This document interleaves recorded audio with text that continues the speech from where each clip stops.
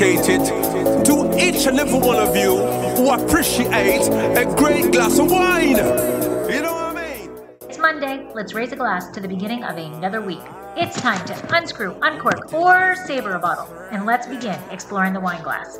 Today, I am excited to share Detente Wines with you. I had the pleasure of visiting Chris Eberle and Trevor on site at their very cool tasting room in Norma's Alley in downtown Paso Robles. These wines are among my favorites, and the story behind the label is fantastic. If you enjoy exploring the wine glass, I'd appreciate you giving me some love by taking 2 minutes out of your day to write a review on whatever app you're listening to. It is the best way to support the show. And if you would like to keep up on everything Exploring the Wine Glass, please sign up for the newsletter at exploringthewineglass.com. Slancha! Hey everybody, I'm Lori Budd, a UC Davis winemaking program, someday service, champagne specialist, and WSET Level 2 graduate. You can find Exploring the Wine Glass on all the socials as well as your favorite podcast catchers. If you haven't subscribed yet, now's the perfect time to swipe, subscribe, rate, and review. I promise I'll never tell you what to drink, but I'll always share what's in my glass.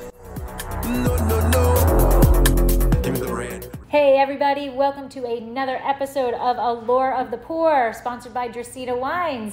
This is your host Lori, and today I get to be on remote here at Detente Winery in Paso Robles with Chris Eberle and Trevor Eba. So welcome. And the Solins, they're waving because we're actually trying to video this on my iPad. So we'll see how that goes. So anyway, tell me about Detente. So first of all, the name. Well, I guess we could start back in like 2008, where I kind of came up with the concept for a brand. So back then I was the assistant winemaker at Eberle, and I think you were at Eberle at that time. Yeah, I started in 2008 as well. And you know, in Paso Robles, there's sort of this divide, or at least there was back then more so than there is today, where kind of perceived quality versus what quality is actually out there. And so, you know, the West Side had always been perceived to have better quality, but I think it was only perceived quality because of bottle prices and stuff like that. So I got this idea of like East versus West sort of thing.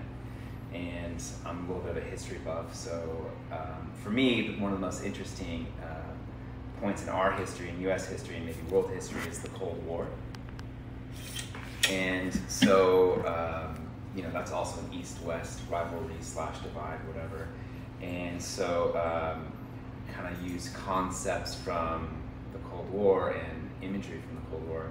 And like, you can look at our bottles and you can see like this, not so much war, but like espionage and like all the kind of stuff that was happening during that time, spying and nuclear threat and all that kind of stuff, Bay of Pigs.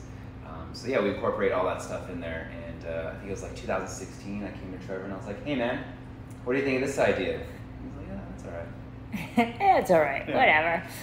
Well, I mean, we kind of started with just a little bit of Pinot and just sold it to family and friends, and that's how the initial, you know, spark got lit. And yeah, from there, obviously, it's developed into this wonderful brand that we have now, which is much more developed than just one SKU of Pinot. So that's how a lot starts, right? You start making the wine, and you know your friends and family are like, "Oh, this is really good. You should do this." You know, but you were really, Chris, you were already really doing it. We were already doing it. Yeah. But not for yourself, right? Yeah. And you know, and then you get that little spark in your head. Oh, well, they liked it.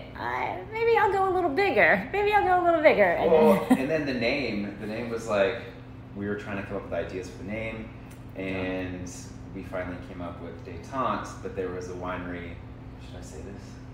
You can. Can I say that there was a winery that had our name? I'll tell you, so did we. Oh, there's a brand down south that had a label called Detente, but it was like a 1 or 2 vintage thing. It wasn't like a full-blown brand. So we do have the trademark on Detente. And their trademark had lapse. Oh, good timing. Actually, they never had one. Oh, they never on the did. label. Oh, Yeah, okay. So we're the only Detente trademark for wine. So yeah, so there's plenty of other Detentes trademarked for other industries, but yeah, not in wine. So yeah. See, you were like, let me check. Let me check if this can come out of my mouth or not. We had to be really careful. Yeah. Like we For a settled while. on the name, and we're like, oh crap, there's a label down in, I think it's Tensley that had it. Yeah, Down in south. I think. And we're like, oh crap. And so we did a lot of research and then actually called them up. And they're like, oh, we're not going to make this anymore. Oh. And it had been made like over 10 years prior to that. Okay. Yeah, it was a while back, so it wasn't anything they sold out in the market. I think they said they did it for kind of their wine club. They actually came up with the idea that they sourced grapes from France and then grapes from California and blended those two together. Wow. And that was their detente, was between the actual nations of Wow. growing regions. So theirs was like an actual like coming together. Yeah. Ours was like right. Yeah. So for those who are listening who don't know what détente means, it's actually a relaxing of strained relations. So that whole east side, west side Paso thing, which is a freeway that divides us. Thing. Yes, but so we kind of had the same thing with Dracaena wines. We wanted to call it Grey Ghost Cellars. Oh, okay. And because Weimaraners are known as Grey Ghosts. Okay. So we went through the proper channels and found that there was a Grey Ghost winery in Virginia. And It's another country. yeah, right? Count. Right? And the thing is that it wasn't even a dog. Apparently there was, during the Civil War, there was a person who was known as the Grey Ghost because he was a double spy. Is that what it's called? Like he was a spy for both. Double agent. Double agent. Yeah. He was a double agent, so they called him the Grey Ghost. So all of their labels are all Civil War, military, and we're a dog. And so I called them and I said, because we didn't want to go down that route and then get in trouble. Yeah. And he was like, nope, absolutely not. We will go after you. I'm like, but we're a dog and you're a war. Well, and I bet within maybe 10 years, they might be like, oh, wait a minute, there's another winery called Grey Ghost. Yeah.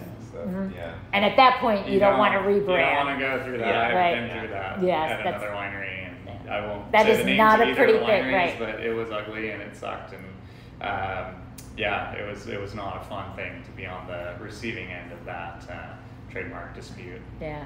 But I'm happy because I think Detente is an awesome name for Paso. I think it is perfect, and I agree. When years ago, I think there was much more of that. That I would say it's not so much anymore, but I mean it's still sort of there. I think a lot of more consumers come into town thinking like there's better quality, better wine on the west side, when actually the majority of the fruit grown in Paso is on the east side. Right. But now there's a lot of money going into the east side. We've got like Austin Hope, who's producing higher priced wines. We've got J. Lore, Eberle as well. And so I think that divide isn't there as much, but it still works with the brand. It does. It does. I like it. And even the website is really cool. So like it's all like spy type. Thanks, Julian Custrita. Oh, all right. There's a good shout out. He's our third partner in this. Oh, okay. He's a graphic designer. I've known him since sophomore year of college. And so all the designs, the websites, he did all that stuff. I thought it was really cool when I went onto the website. It's like it's secret information and things like that. I've definitely received feedback from people that have come into the tasting room and said, we just Google searched Paso wineries or maybe narrowed it down to downtown Paso wineries, and they were just going through everyone's website and they said, we went to your website and we said we absolutely have to go here, and they searched us out, and obviously coming down the alley is a little bit difficult to find us on foot, and we've had people come in and just say, man, your guys' website is so different than anybody else's. We just had to see what it was all about. So I think it's a very important part of our brand as well. Yeah, I think it's great. So now we're not paying you anymore, Julian. I'll support it, Julian. All right, so let's talk about the origin stories. So, Trevor, how about you? How did you met at Eberle? You both met at Eberle? Yeah, okay. Chris had been there for a few years already. We had similar interests, drinking. Yes. There you go. Yeah. Okay. So I grew up in Oxnard, Ventura area, and I went to school in Riverside, and then moved up to Paso after college. My family, we'd been coming up here since I was younger. We had a vacation home at Lake Nacimiento, so that's kind of like how our family made it this direction. So in college, my parents kind of like semi-retired, was working part-time, and decided to move up here full-time. So they bought a new house up here, and when I graduated from college, it was a nice recession in 2008, and I couldn't find a job down south, and not that I wanted to stay in Riverside either. So I essentially moved back home, but my home hadn't moved from Oxnard up to here. So moved back in with my parents for a while. I was looking for a job. I tried really hard all summer looking for a job, even though I maybe was on the lake water skiing every day. And I started at Eberle actually as a temp. I was just looking for any kind of accounting or finance type position, and at the time Eberle's accountant was on maternity leave, and she had gone on like an early maternity leave with I think some mild complications with pregnancy, and so she was going to be gone for at least 6 to 8 months.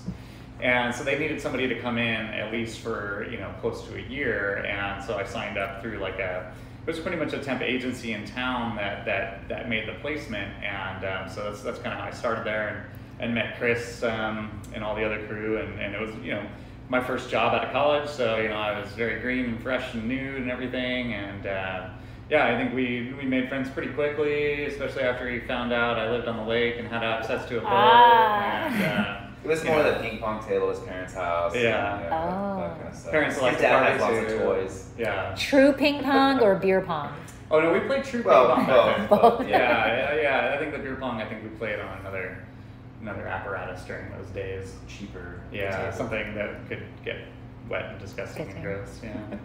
Yeah, and so after starting at Eberle, the accountant that I was replacing for that time being said, hey, I don't want to come back. I want to stay home with my kid and raise the kid. Yes. And then I was offered a job full time. So pretty much been there ever since. I did do 2 years at another winery here in town when Gary Eberle kind of lost the winery in a big hostile takeover, shakeup. So I kind of left during that time.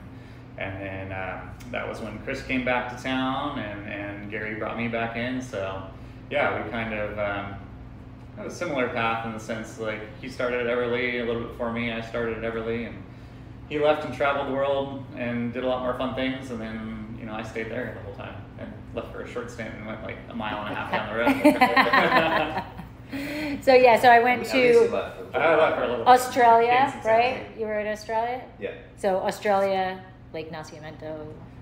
Not quite the same. Yeah, I mean, culturally, it's not that different. So what about your background? Was it always, I'm going to do wine? No. So I was born in Whittier, California. I am a poet. I graduated from Whittier. Oh, I didn't know. Okay. I didn't know that. No idea. I moved away from there when I was 7. Oh, okay. Okay. The only thing I can remember of Whittier is that Richard Nixon went there. Yes. Which also is a word he used during the Cold War was détente to refer to Russia and U.S.'s relationship anyways. Yes.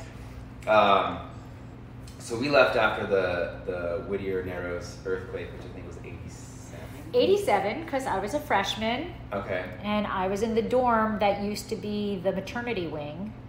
And there used to be ghost stories that there were ghosts in there. So there I am, freshman year, and the mirror starts going back and forth. And I'm like, there are ghosts! There are ghosts! Little did I know, what did I do? Go right to the window to go look at everything shaking outside. The safest place to be. All right, so I'm sorry. You left Whittier very early. I mean, I remember the earthquake. I mean, I was watching Fraggle Rock. And my mom grabbed me off the couch and went under there's an archway in the hallway, and we just kind of stood there, my mom, myself, and my little sister, and like it looks like the whole house is gonna come down, and the chimney actually didn't come down, but and then I slept like 3 nights under the dining room table. There was 3 days of aftershocks. Yeah. Oh yeah. It was pretty wild, and there were some big ones in there. Yeah. So then after that, my parents were like, "You're getting the hell out. We're done with this."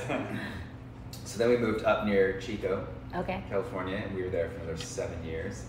And then we moved to Modesto, California, Central Valley. did my high school years there, then went to Cal Poly. Oh, all right. And so my mom managed restaurants most of her career.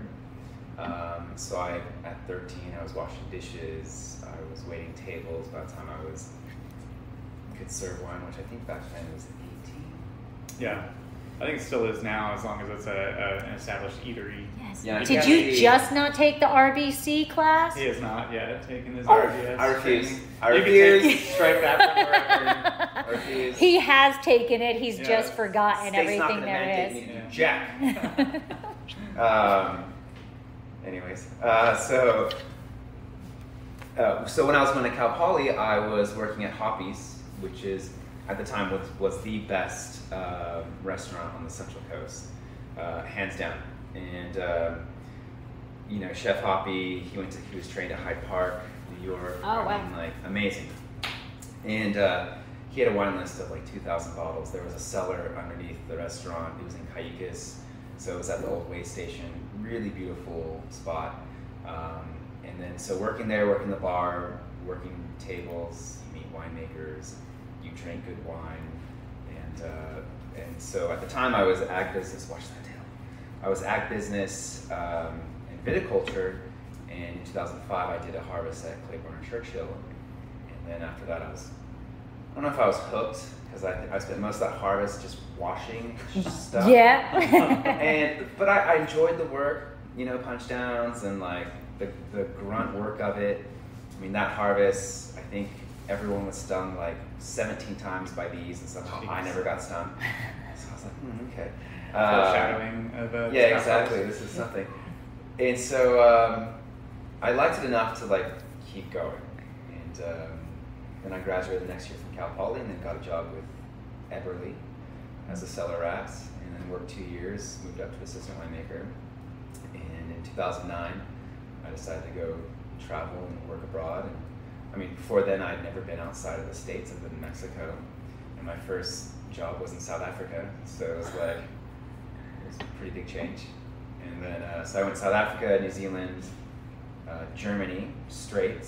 Wow. Spent about 4 months in South Africa, 6 months in New Zealand, and almost 6 months in Germany. And then I came home for about a month to say hello to everyone. Then off to Australia, Margaret River, Western Australia, and met my future wife there. And then we came back to the States to do a harvest in Sonoma at Dumal, up in Windsor. Then, let's see, that was 2000. So 2011, I mean, we were still coming out of the recession, so jobs were still pretty tough to come by. And so with us, we'd only been together Tessa and I, we'd only been together for maybe 9 or 10 months. And so we had to either get married if she wanted to stay, or we can go back to Australia on a partner visa, which was much easier.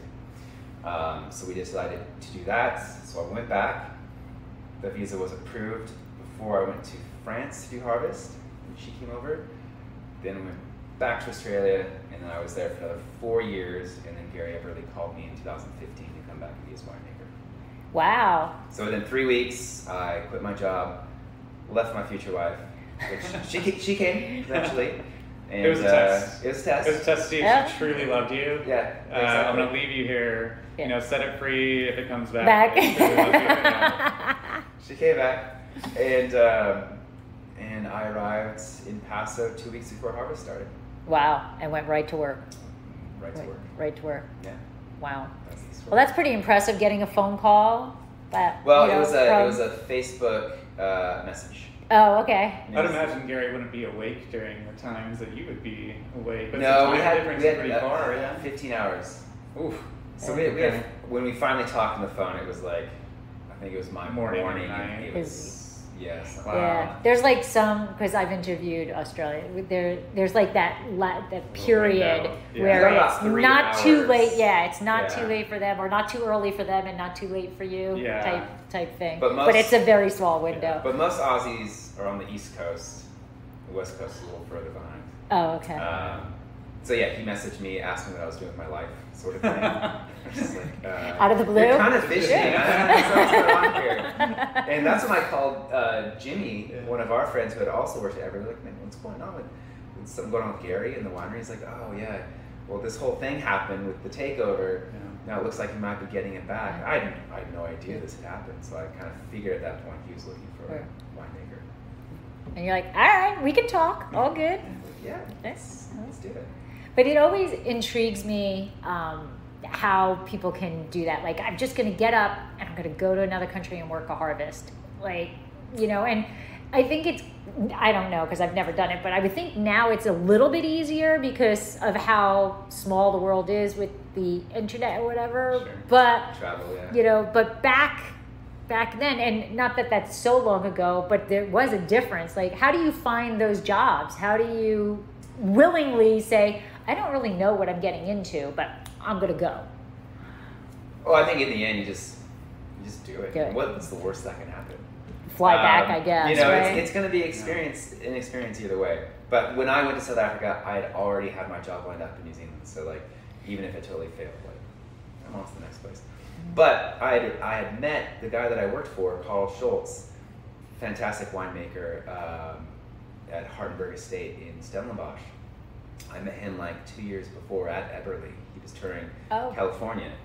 And I messaged him and I was like, hey man, I've got a job at another winery. What do you think of this place? He's like, oh yeah, it's pretty good, but come work for me. So it couldn't have ended up that bad. Like I got a really good start with people I knew, sort of, in the first place, and then going on to New Zealand. Like New Zealand was such an easy sort of place to travel, and everyone was pretty welcoming and nice, and you can't really go wrong there. Germany was fun as well, and it's a little harder. Like I have a German passport, so if I didn't, it would have been very difficult as an American to go through the whole process to get a job there. So it was easy for me, and it was out of school, so also what could go wrong. Right. Do you speak German? Not really. I took 3 years. I took 3 years in high school. My dad's actually from Germany. Oh, okay. But growing up, they spoke mostly English in the house. When I was around my grandparents, they would speak German.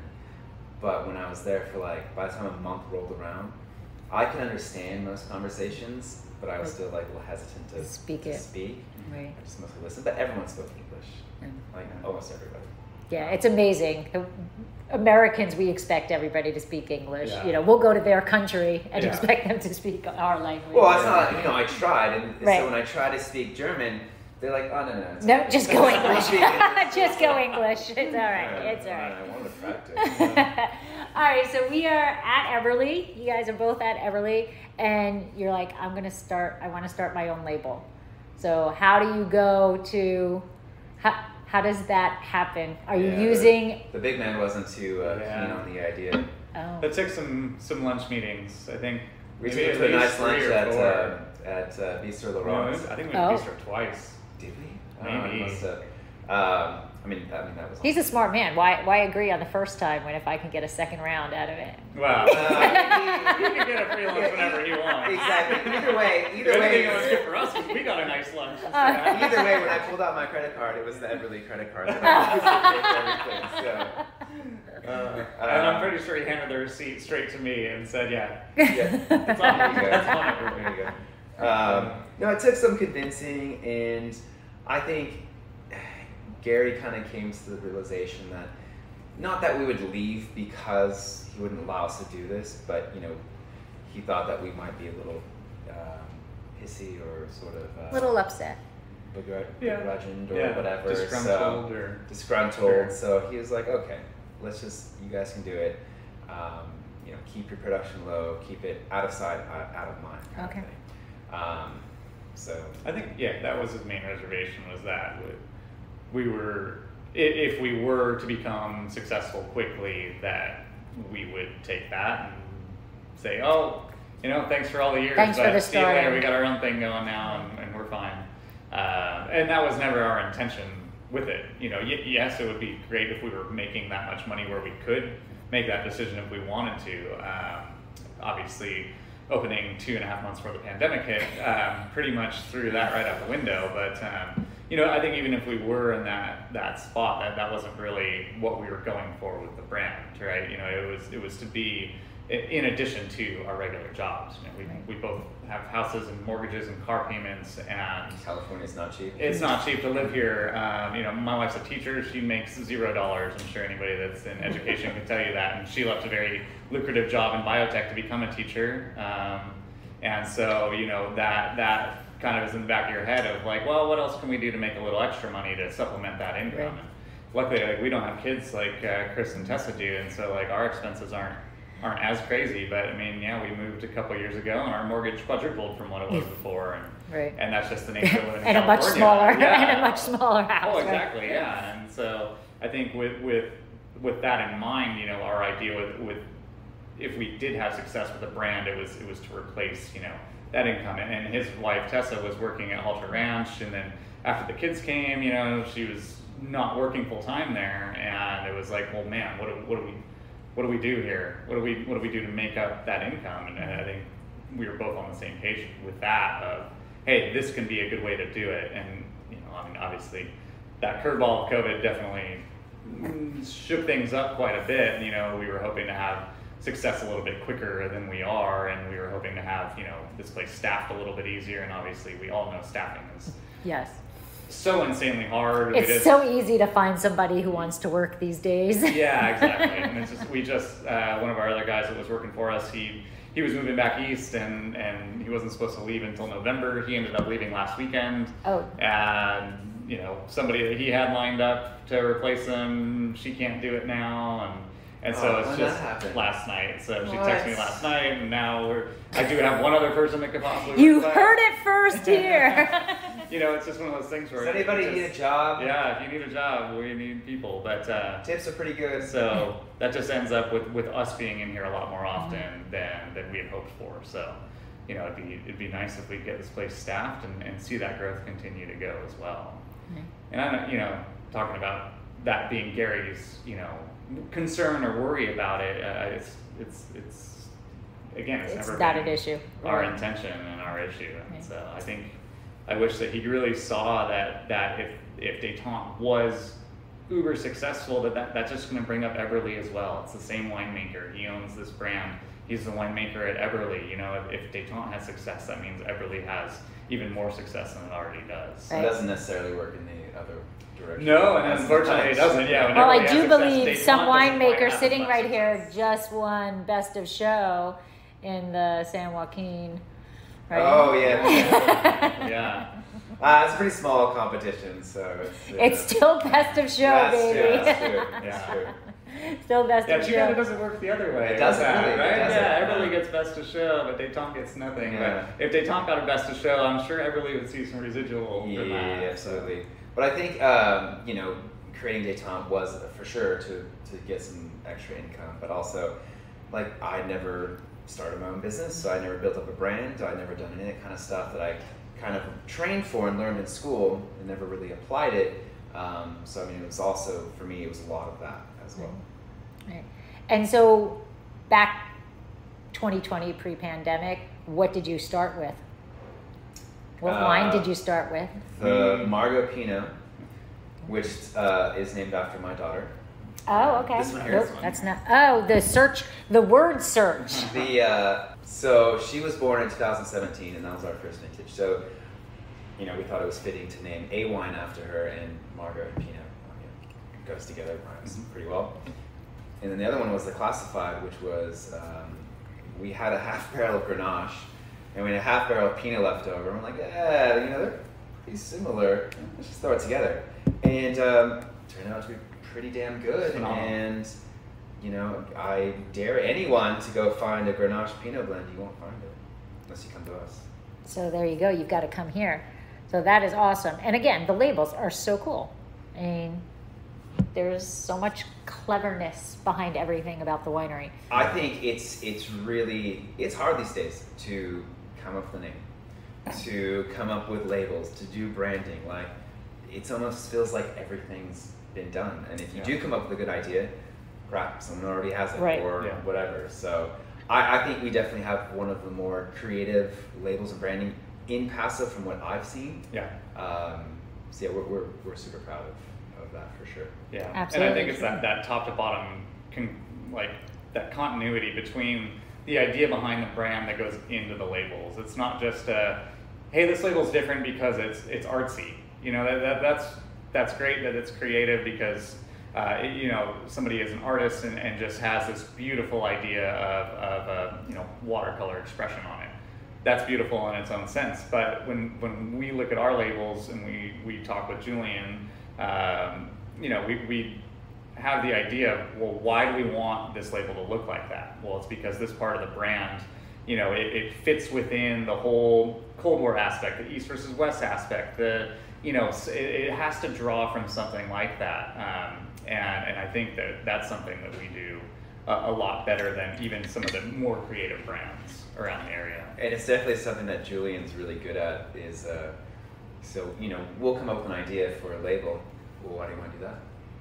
Well, because of this. No, that doesn't work. Yeah. Well, why? And he'll tell us, and then often he makes a lot of sense. And yeah. so, I mean, that's his job. He does this all day long. And yeah. so, you know, to make everything cohesive, I mean, he was a big part of it. Oh, huge. Yeah. Yeah.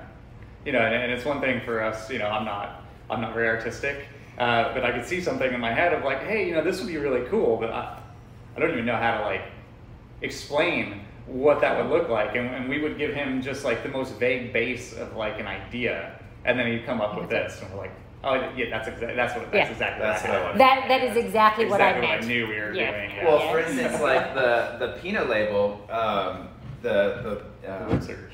The word search. The Enigma code. I think it was like 2 days before we were going to go to print the bottles. Yeah. He's like, I don't like my original idea. Here's this one. And actually, none of us liked the original, but it was all that we had. And then he gave that to us like 2 nights before, and we were all like, yes, that's it. And then so it changed everything. Yeah. So the letters, so you can see that the Margot is like bold. So that's how the spelling is. But are the other letters just complete random? Mm-hmm. Yeah. Yeah. Or is there any other meaning? Random on our first print because there was words like, you know, people thought it was a word search, and they came up with well, that's what I was like. Oh, it's a word search. That's Margot. Yeah, there were some words in there that probably shouldn't have been touching together. I don't remember. There was one like butt. Yeah, it wasn't anything too bad. Yeah, it wasn't too vulgar. And so now Julian makes sure like he'll look through and make sure nothing is like spells anything weird or whatever. So it's not a word search. What did you call it? Enigma code. Okay, so. What is an Enigma code? It's something they used in World War II to send messages. And I think originally, no. The Enigma code was something they used to decipher messages that the Germans were using. Yeah, the Germans were using. So the Enigma code is what they used to crack the... So it was like, it's a Rosetta Stone for countries, kind of? What was the movie with Benedict Cumberbatch? And, no, not beautiful. He was the one that cracked the code. I forgot what the name of that movie is called. I should know that, but I forgot. It's a great movie. If you could find it somewhere, Google it. Yeah. We'll think of it out. And now, a word from our sponsor.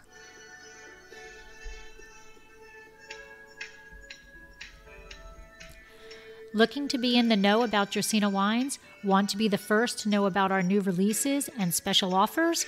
All you need to do is sign up for our newsletter.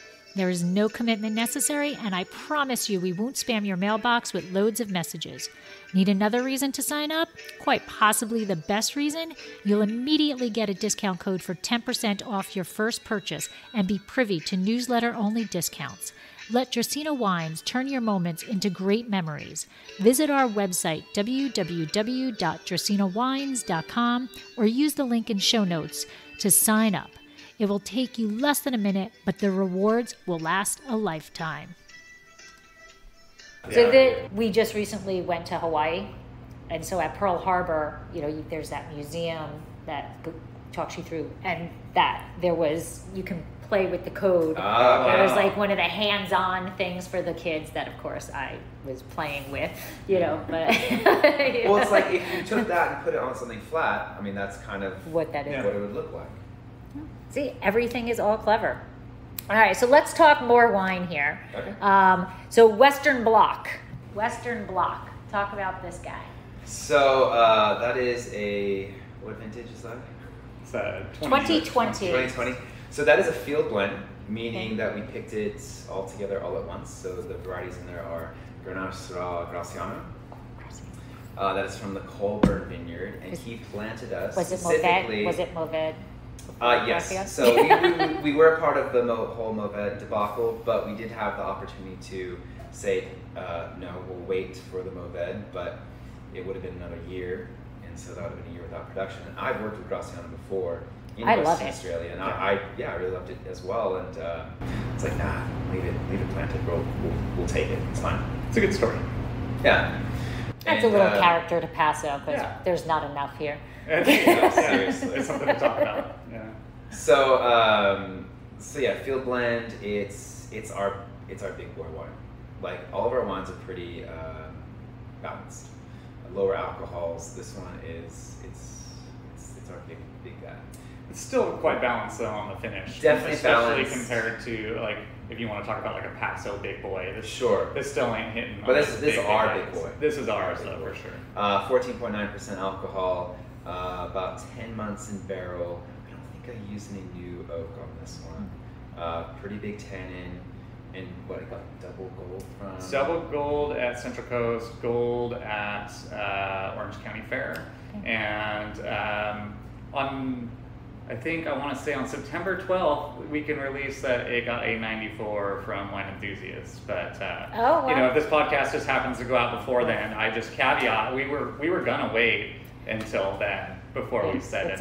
It's my fault. it got released too early. So congrats, 94. Very nice. Yeah, very not nice. bad. Very nice. So the counterpart, there's 4 wines that have kind of their counterparts. There's the Western Bloc and the Eastern Bloc, which is right here, and we spell Bloc, B-L-O-C. You know, you got your east and west here. And on there, that's a map of Paso Robles. In the red, this is the east side, in the red, and the blue is the west side. The west side. And for me, I like my Rhones from the west side. So the Colburn Vineyard is in the Adelaide district, and he planted us Syrah Graciano specifically for Detente and Pedro Jimenez, which we have the largest planting of Pedro in the United States. I didn't even know there was Pedro here. There is now. Yeah. And actually, there's quite a bit out there. I was out there today looking at the vineyard, and I was like, oh, that's a lot of Pedro. I'm not going to fall this. Let me see. What can I start doing? Well, we're going to make a fortified. Okay. It's not going to be exactly a sherry, but it's going to be probably. Well, legally, I can't be. It's not. It's not even going to be. We don't want to get anything else in trouble. It's going to be much higher sugar. Alcohol's going to be about 18-17.5%. It's a style very popular in the Swan Valley, Western Australia. And I've done a few of these wines, similar wines for Eberle. I did a Muscat liqueur, Viognier liqueur, and Verdella liqueur. Verdella was the first. Verdella was the first. One of those bottles exploded recently. Yeah. Okay. Adds a little fun. Okay. Unfiltered, I'm fine. Like, you There can't you go. really, Right. you gotta be careful. Fire it back up. Yeah. So while we're talking about the Eastern versus the Western wines or whatever, you talked about the Colburn vineyard. What other vineyards are you getting your fruit from? So within Paso Robles, we just have 2 vineyards. Colburn on the west side, Adelaide district, and then Stillwaters in the El Pomar district, and that's where we get all our Bordeaux. So Sauvignon Blanc, Cab Merlot, and then we're going to do a little bit of Semillon this year, which is technically on the west side, but it's a really small percentage of the blend. We're going to do a SBS, so Sauv Blanc Semillon blend, which is very popular in Margaret River. And I love that blend, and so I've been wanting to do it for a while. Originally, that's what I wanted the Sauv Blanc to be, but we couldn't find any Semillon until recently.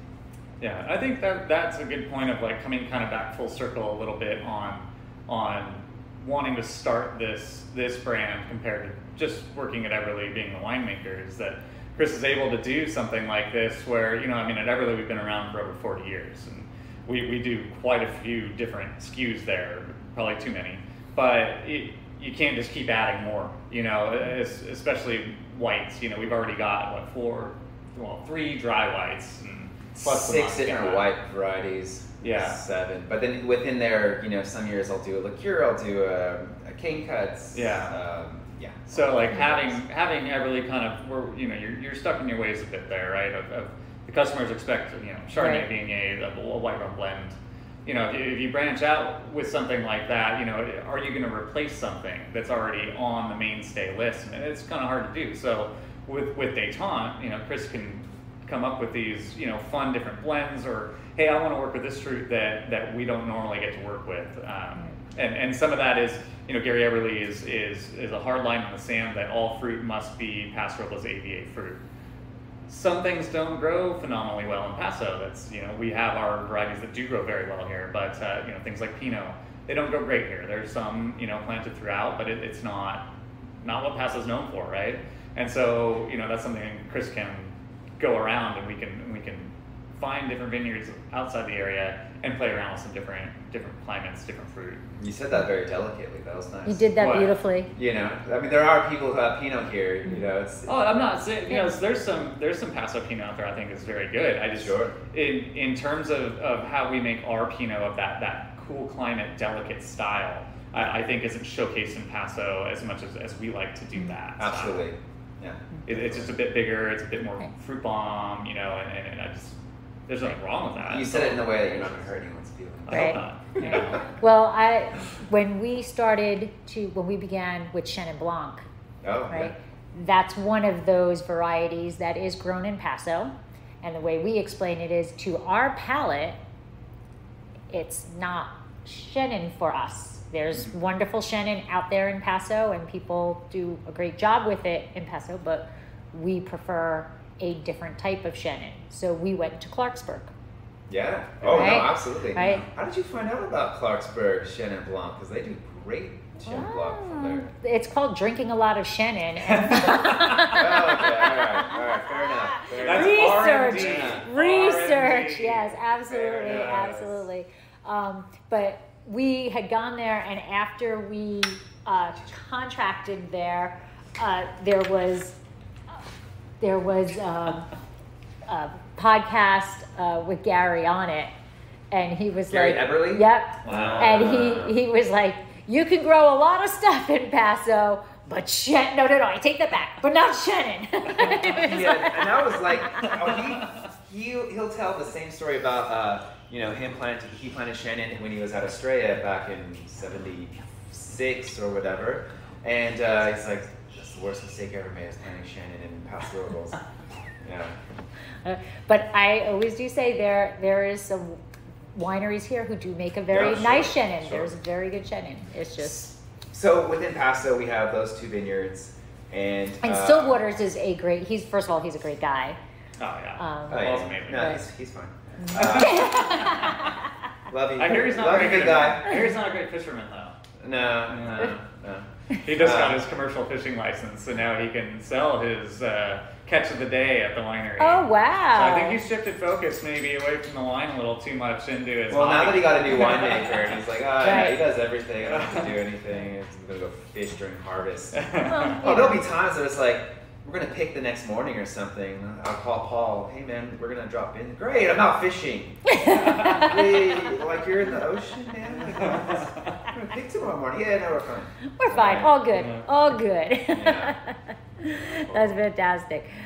So the classified Grenache Pinot, this is saying 26% Pinot, and you're doing it as a field blend. So, can you just explain to listeners and viewers, how you go about working a field blend? So you already said that a field blend is you're harvesting at the same time and it goes together, but how do you actually process that if it's 2 different? So it's so the Western Block is a field blend. I'm sorry. This is just a straight up blend. Oh, okay. This is also a field blend. So this is from the same vineyard, the Rosé and the Western Block. Oh, okay. Block. So the Rosé is actually quite easy. Like if you have fruit that's a little underripe, no big deal. So I just kind of take, the average of 3 blocks and then try and pick the perfect day. When it comes to the field blend of the Western Block, I gotta wait that out a little bit longer. So I've got Graciano at the bottom of the hill, then we've got Syrah, then we've got Grenache. And so I'm typically picking the Grenache closest to the Syrah Graciano. And luckily, they're not too far off. Like if I picked all of them individually, they'd probably be within less than a week. Oh, okay. So, I mean, we just got lucky that it all works out that way. But I can wait on the Grenache. I mean, thick skins, you know, it's fine. The Syrah, not so much because the birds like to eat that. So it's, I'm kind of looking at the Grenache as my like pick point. Okay. And then the Graciano's got great acid, but the flavors might not be there. So I'm mostly waiting on the Graciano and the Syrah, but the Syrah is my main one, and pick it all together and hope for the best. Hope for the best. And so, what do you think each of those varietals do to that wine? Oh, that's pretty easy. Grenache, that's your aromatics. I mean, Syrah's got the aromatics too, but it adds a little more of that meatiness. And the Syrah is also kind of the backbone for me. The Graciano is massive color and acid. So really, all of those three varieties really balance each other out pretty well. Fantastic. All right, and then your Pinot you had mentioned is actually from Santa Barbara. This particular, the Margot Pinot here is from Santa Maria. Santa Maria. Solomon Hills I don't read a website well. Well, it changes every year. Okay. You're also not wrong though, because the classified has Pinot from Santa Barbara. Okay. So you probably read. Thanks for covering me. But yeah, no, the Margot Pinot, is Solomon Hills Vineyard in Santa Maria. We used to get our Pinot from Stolo Vineyard over in Cambria. The fruit was phenomenal. Great. They've been getting bigger and more popular, and we used to get 1.5, 2 tons from them. And towards the end of that life cycle, they were getting big enough where they just said, "Hey, we can't end up selling any of our fruit anymore. And we need to take it all." And we were pretty bummed about that because it was a great source.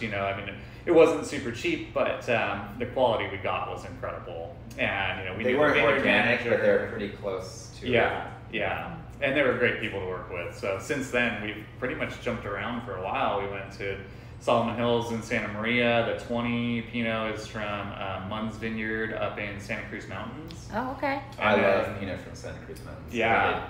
And then 2021 was from our new Slow Coast Vineyard, which we should be able to get consistently. And it's as close physically to Stolo as we could probably get. Closer. Yeah. Yeah. Although that drive into the valley and back up takes quite a while. Yeah. You can see the ocean from the vineyard we get our Pinot from. It's pretty amazing. It's beautiful. Views. Okay. Yeah. It is 100% organic, although it's not certified. I think they're going for the certification. Yeah. It takes about 3 or 4 years, something like that. It takes a while, yeah. But we did make it in 2020, but the fruit was so heavily affected by smoke that we couldn't use it. So 21 will be our first vintage. We'll continue making Pinot from that vineyard from here on out, and that'll be the Margot label. Well, what we were lucky with too is 21 being our first vintage from that La Manzanita vineyard is they just got accredited for the Slow Coast AVA. So we were able, like right before we went to go to bottle it, it was like, oh, they got approved. We could put it on there and we could get label approval for it. And it's awesome to have that, probably one of the first in bottle with that label on it. Yeah. That's awesome. Yeah. That is awesome. Now I think you had another high score just recently, right? Rosé, 93 points in Wine Enthusiast. We can say that legally. We have passed our quarantine time of, this one's coming out, I think, in the October issue, and then that Western Block score's coming out in the November issue. So. Oh, okay. I'm not going to lie, I didn't know there was a quarantine thing. As soon as they send me that email, I'm on social media. Technically, I don't think anybody really heeds. But they're not going to check up on you. Yeah, they probably don't. Yeah. Don't care too much about it. I get that email. It's a small little blurb in the email. That's is it? It's like a little asterisk. Oh, okay. Yeah, I see the email. My hand's like, oh no, and I'm like, woohoo! Social media.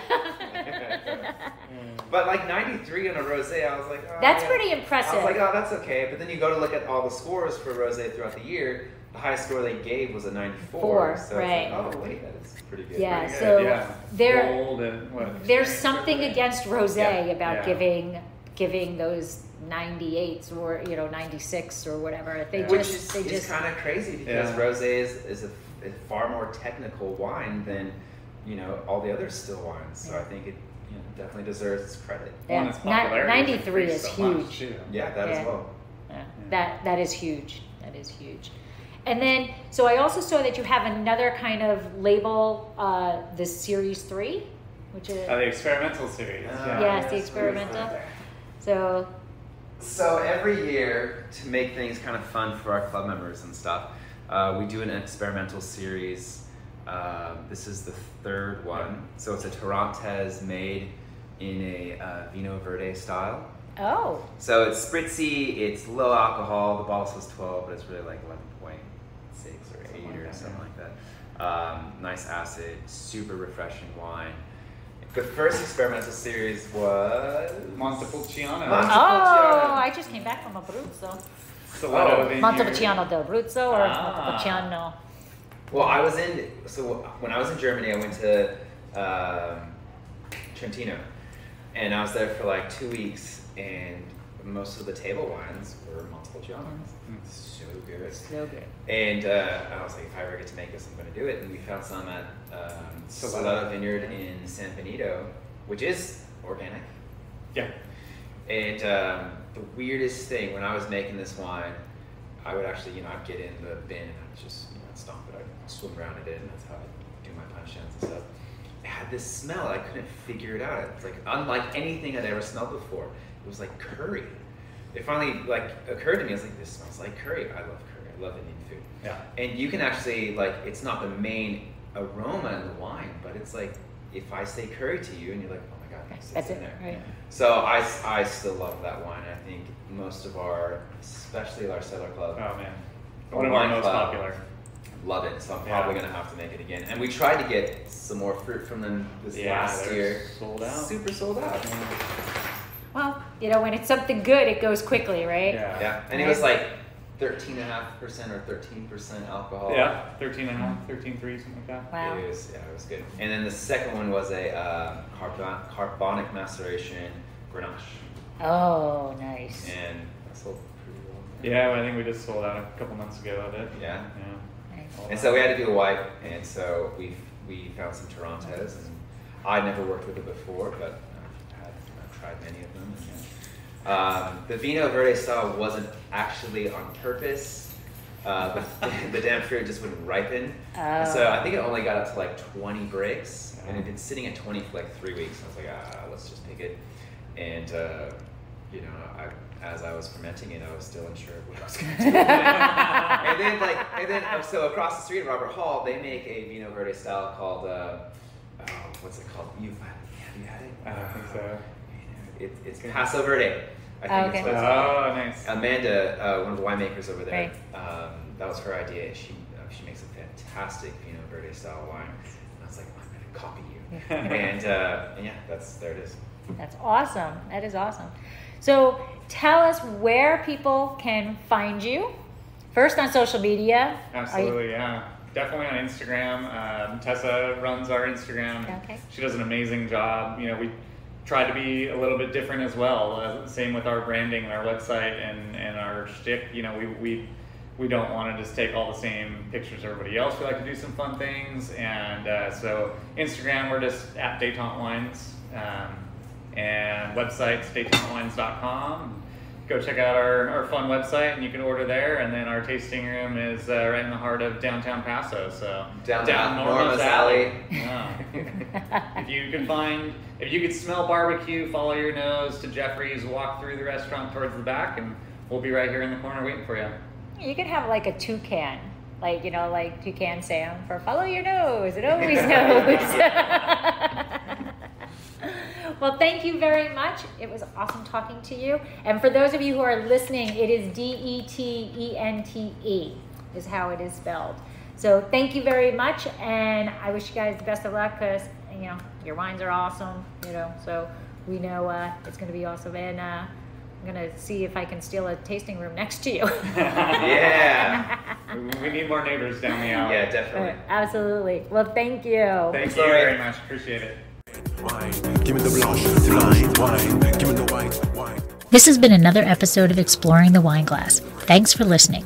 If you have suggestions on what topics you would like me to discuss, please reach out on social media. You can find me on Twitter, Instagram, and Facebook as Exploring the Wine Glass. I am also on LinkedIn as Lori Hoytbud. Of course, you can always email me at exploringthewineglass@gmail.com.